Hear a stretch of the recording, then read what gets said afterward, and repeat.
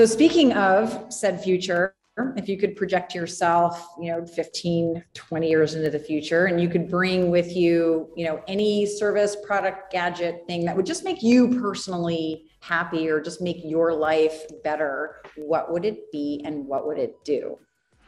In other words, if I could just create or buy something that would be invented in the future, and I Yeah. like, yeah, I mean, sir, I love travel.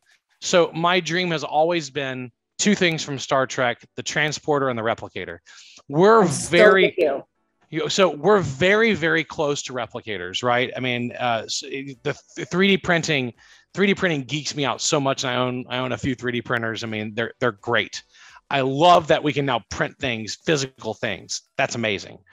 But when we get to molecular 3D printing, that's when I really geek out, because we can print food. I've already eaten 3D printed food. It's cool. I mean, I've been down this road a little bit. You have 3D printed sushi now. I mean, there's some cool stuff out there on 3D printing. So I think a replicator and a transporter.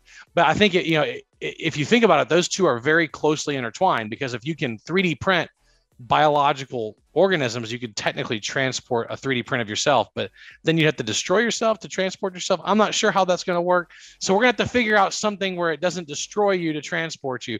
But I think those two things would be amazing. In lieu of a transporter, I think faster than light travel would be amazing.